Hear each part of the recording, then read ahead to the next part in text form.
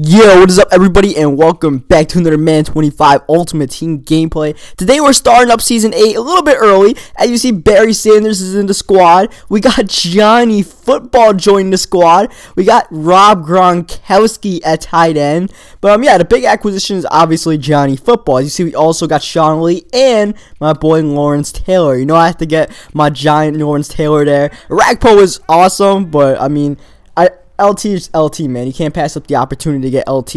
And in our first game ended pretty quickly. First of all, Sean Lee made his impact known pretty quickly, getting the interception. Already more interceptions than Ray Lewis ever got from me, so that's cool. Secondly, this guy just quits right here. I mean, he forces me to a field goal and then he quits. I don't know. He might have had to leave or something. This was played at 3 o'clock in the morning yesterday.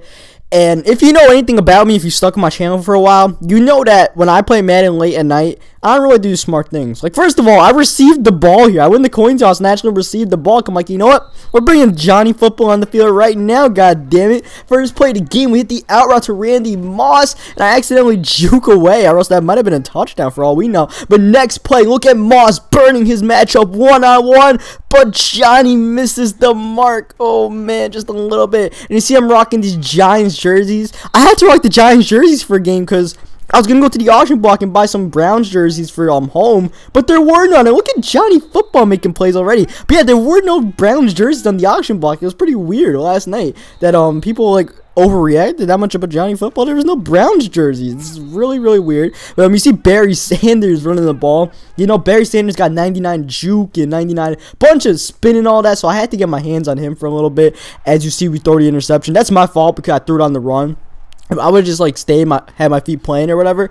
Good chance that's a touchdown, and instead the ball just floated up there. The one thing about Manziel, if you saw his stat card, is he has 85 deep throw, so he's not exactly going to be lobbing it, and no one's really going to throw a bullet pass on the run like that. So unless you got that Roethlisberger that's like 101 throw on the run, that golden ticket one. And you see he hits Randy Moss in the slot. So yeah, I mean, obviously I'm not playing my smartest Madden right now. I'm doing some goofy stuff. I'm just having fun with the game. You know what I mean? I'm not putting on my try hard pants to win or anything. I'm just having fun with Johnny Football, man. That's what it's all about. That's what it's all about. We're in all man first string, but you know, I'm just goofing around, having some fun. Though on defense, we gotta try a defense. Cause I'm messing around on offense. The defense has to stay locked up. The defense that always bails me out has to continue to bail me out. Here, 4th and 5, we do an okay job of that. We force him to a field goal, which looked like he might have shanked at first, but he gets it in there. What do you guys think about the NFL draft that happened last night, though? The Johnny Manziel thing was obviously the #1 storyline. It's like ESPN created the Johnny Manziel storyline, and it pretty much took over the draft. That's what all people cared about for the most part. All the analysts, all the people on Twitter and stuff like that. It was all about where Johnny was going to land. Though otherwise, there were some pretty big moves. Like another quarterback, Blake Bortles, went #3 to the Jaguars, which I don't know about that. It's 4th and inches. We actually run a pitch here. I figured he would I just took a gamble that he would run commit there, and he did. So, you know, we get buried a first down easily there. But yeah. I mean, then we throw an interception next play. I thought it was man coverage, but it wasn't. That was my bad. And instead, DRC gets the pick and actually almost takes this one for 6 until Moss guns him down. But yeah, Bortles, I feel like that's a little bit of a reach. Blake Bortles at #3. Then Jadeveon Clowney went #1 to the Texans, as many people expected. Not that the Texans exactly needed D-line help, but that's one thing where the best player on the board, you would rather do that than take what you need. You know, I always feel that way. I feel like you're better off taking the best player on the board than what you need. And let's see, dude. Bucks got Mike Evans. The Bills traded up to get Sammy Watkins. Now, here's one thing. The best player on the board at #4, probably Sammy Watkins. But do you trade up and give up your first-round pick for next year to get him? I don't know. I felt like that was a little bit too much for a team that doesn't even have a quarterback right now. We don't even know what EJ Manuel is. They might have the quarterback. EJ Manuel might be good, but they might not. So I don't know. I just felt like it wasn't. It didn't make sense to me. But I'm not an NFL GM, so anything I say is not right or wrong. It probably is wrong, if anything. As we throw it to Finneran, yes, that is the golden ticket Finneran, as you saw. We're rocking golden ticket Finneran here for at least a few games in this season until, you know, I decide we sell them or whatever, because like I've said before, I don't need them too much, and it's not like I'm really working these lob passes well anyways. When I lob it up to him, nothing really happens. So yeah, some other stuff that happened in the draft. My Giants got they got Odell Beckham Jr. I'm not too familiar with most of these players. I really don't know anything about Odell Beckham Jr. except for the few highlights I saw on ESPN after he got drafted, as Alshon Jeffrey breaks the press from Tracy Porter. Like I said, whenever I try to press, it doesn't work, and then I come out man coverage again, 4 verts, and somehow Jeffrey burns it for a touchdown. It's like, all right, now we're going down 13-0 in the half. All right, but yeah. I mean, I hope my Giants made a good pick. I wasn't really too happy about how they picked the third wide receiver off the board at number 12. I feel like, I don't know. It's like picking David Wilson right after Doug Martin. I don't know. I'm not too big of a fan of getting something you need. I just feel like you should get the best player. And I'm not too sure Odell Beckham Jr. was the best player on the board at the time. But, you know, who knows? Maybe he might be like a monster. Maybe he's going to be the #1 receiver for years to come for the Giants. That's the hope, at least. As he gets the ball starting the third quarter since I received that ball at half.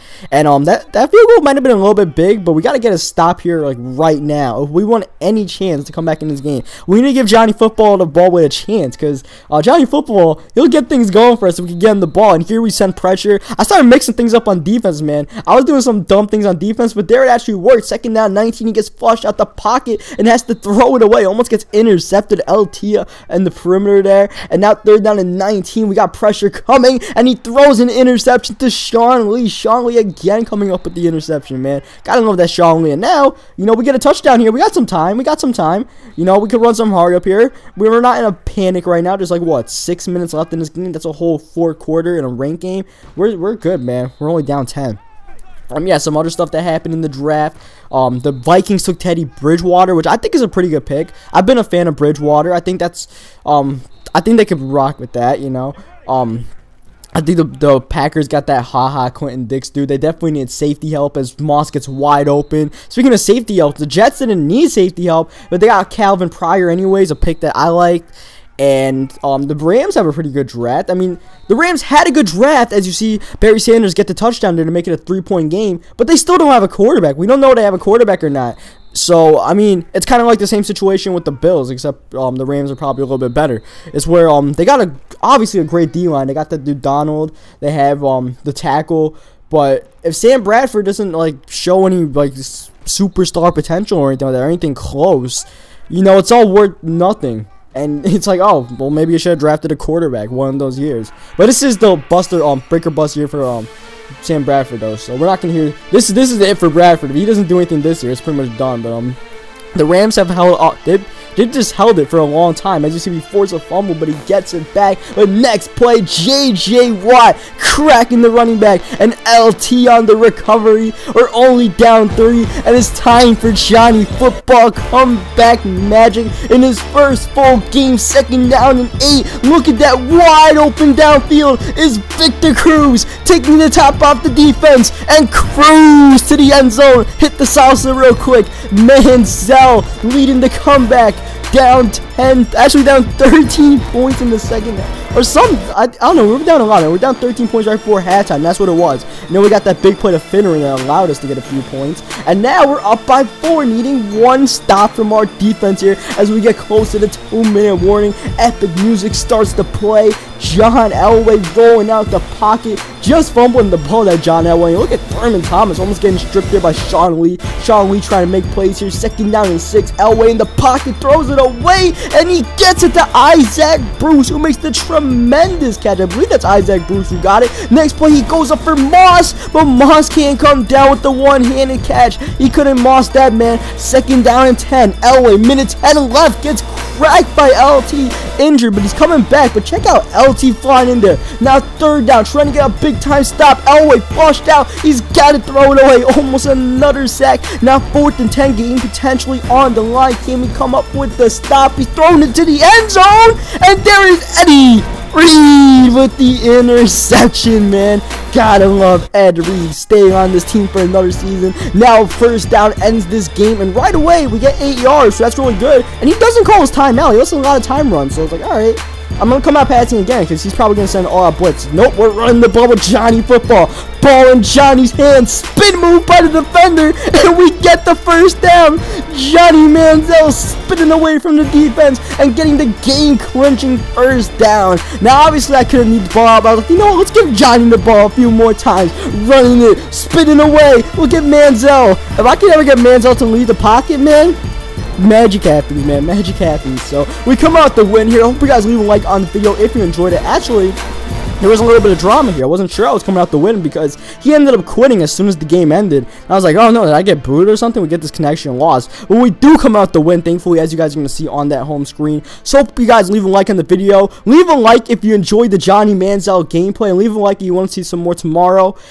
Subscribe for more, and I will catch you guys next time.